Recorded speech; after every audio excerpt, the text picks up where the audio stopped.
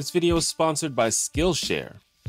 A lot of Americans are committed to the idea that America is the greatest country in the world. Some conservatives in particular like to accuse people of hating America whenever they try to tackle or even merely point out potential structural problems that plague the country. But even many people with more left-leaning political views often have a hard time dealing with the assertion that maybe there are some fundamental problems with the way that this country operates. So whenever systemic problems are suggested, they default into finding something else to blame. It couldn't possibly be that bigotry and injustice are baked into the very fabric of the United States, because that would be a pretty strong argument against this country being so great.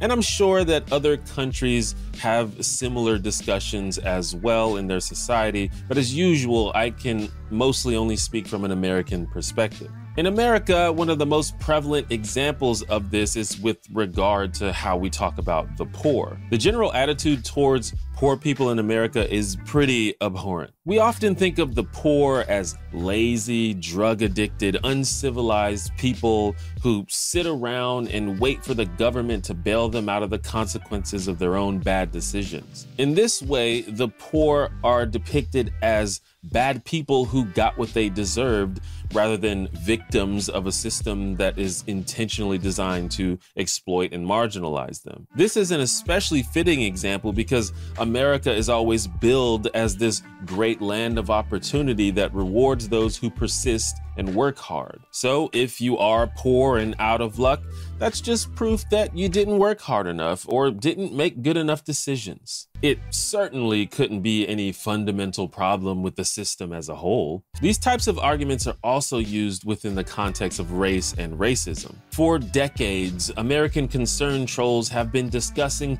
just what Black people need to do to lift themselves out of lives of poverty and crime. Everything from drugs to rap music has been blamed for destroying Black communities. Some particularly embarrassing people have suggested that Black people are genetically predisposed to worse outcomes than other races. Remember when that was all over the place on the internet a couple years ago?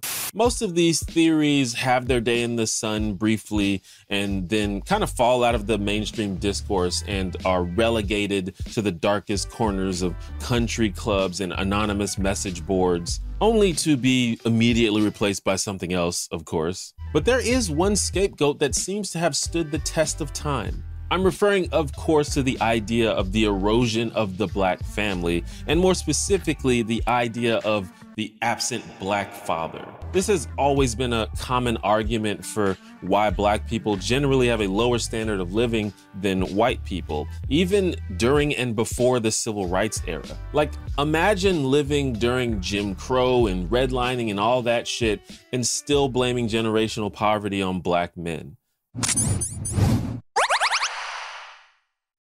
Hi, I'm T1J. Follow me. This video, like all my videos, would not be possible without my members and patrons, including homies like A Mnemonic Device, Enchanted Sleeper, Dr. Diplodocus, and Dylan Smith. If you'd like to support the channel, you can become a homie yourself by clicking the join button below the video or by checking out my page on Patreon. The idea that Black families are devastated by absent fathers still persists today, even among well-meaning people, many of whom might consider themselves allies to the Black community. I'm looking at 500 young brothers that don't have a dad in their life. That's a problem.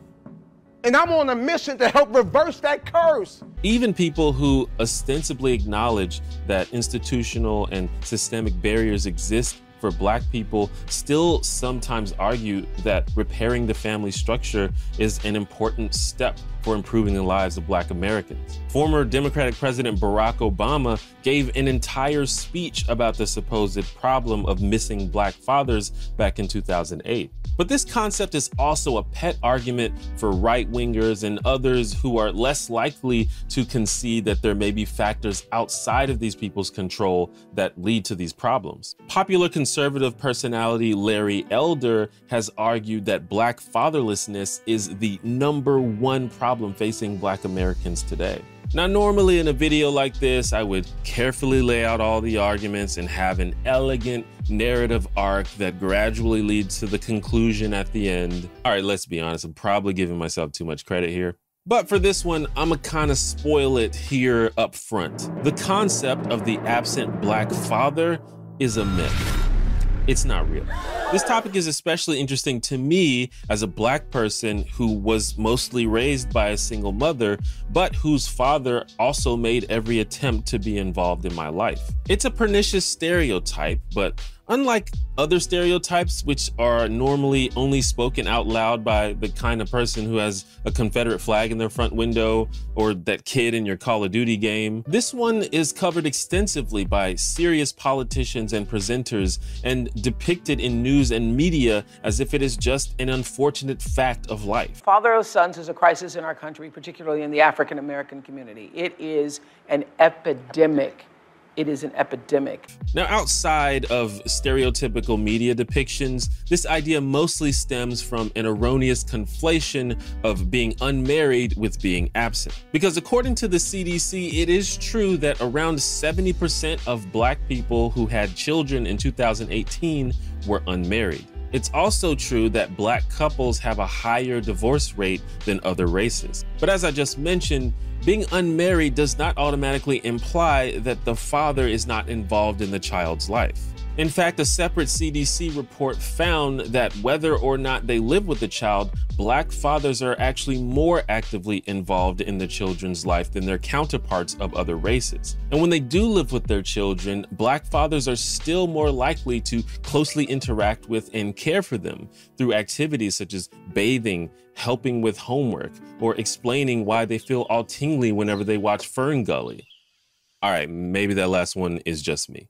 Now, the one part of this idea that may hold a little weight is the rate at which Black fathers, for whatever reason, end up not living with their children. According to the Pew Research Center, 44% of Black fathers live apart from at least one of their children. And of course, it's much harder to be a constant presence in a child's life if you don't live with them.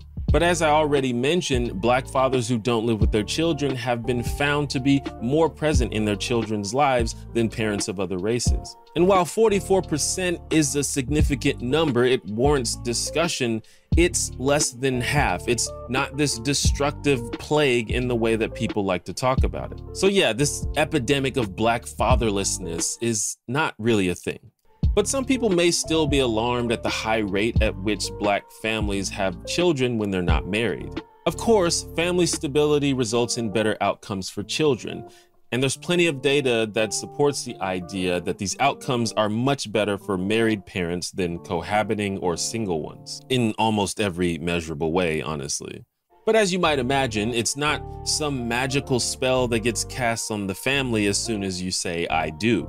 And listen, just like everything else, it's fucking complicated. But it's worth it to try and find out what it is about marriage that results in all of these benefits for children. An analysis by the Brookings Institution found that parenting behavior plays a large role in the future success of the child, which is probably not a surprise to anyone.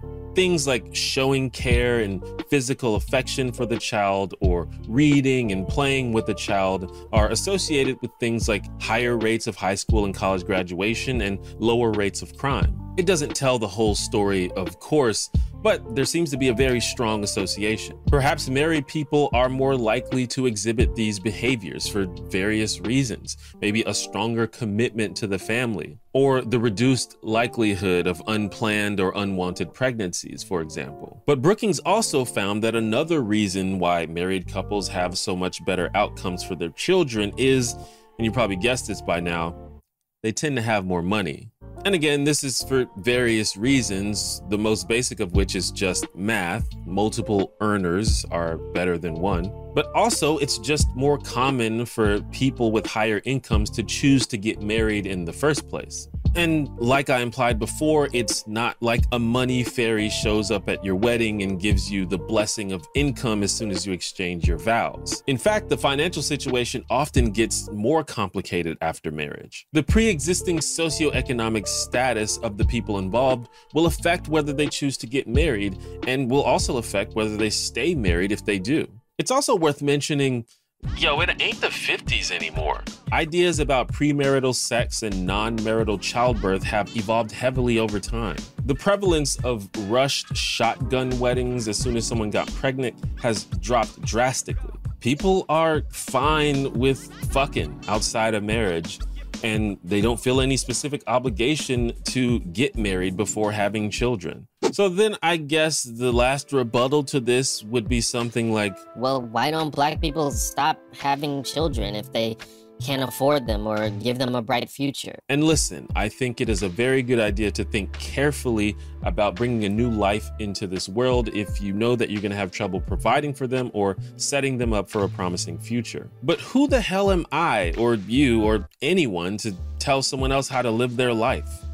It's a very personal situation and decision, and it's kind of none of our business. And of course, sometimes things happen unexpectedly and you have to figure out how to deal with the consequences. But the issue here is not that black fathers are missing from their kids' lives or that black people are having too many kids out of wedlock. The issue is that black Americans live in a country that is still tainted by the legacy of slavery and legalized oppression and are systematically marginalized by almost every institution.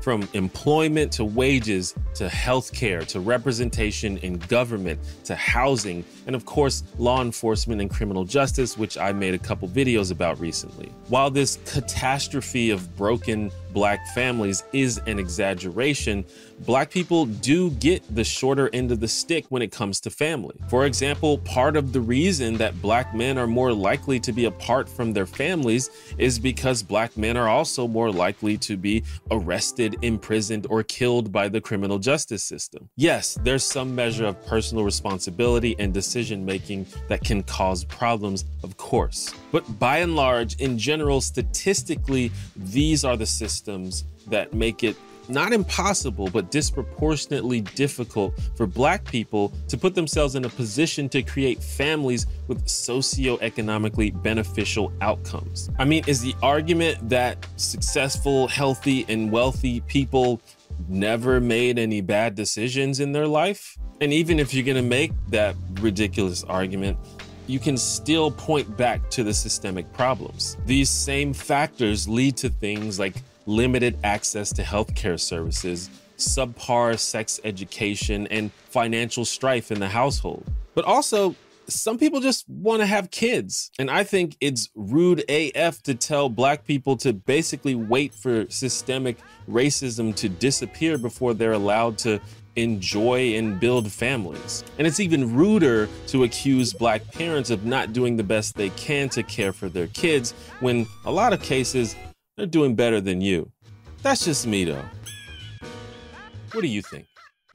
I want to take a moment to go ahead and thank the sponsor of this video, Skillshare. Skillshare is an online learning community for the curious and the creative that offers thousands of classes on various topics, including illustration, music, business, productivity, and much, much more. Whether you're an excited beginner, a casual dabbler, or an expert looking to hone their skills, there's something on Skillshare for you. A great class I recommend is Artivism, Create Inspiring Art for Change, in which artist and activist Nicholas Smith gives ideas about how you can use visual art to help heal societal wounds and potentially change the world. Skillshare classes like this one are organized into short lessons, and most of them are under 60 minutes total, so they're designed to fit any schedule. And you can get an annual premium membership, which includes unlimited access to thousands of classes just like that one for under $10 a month. But if you'd like to try it out,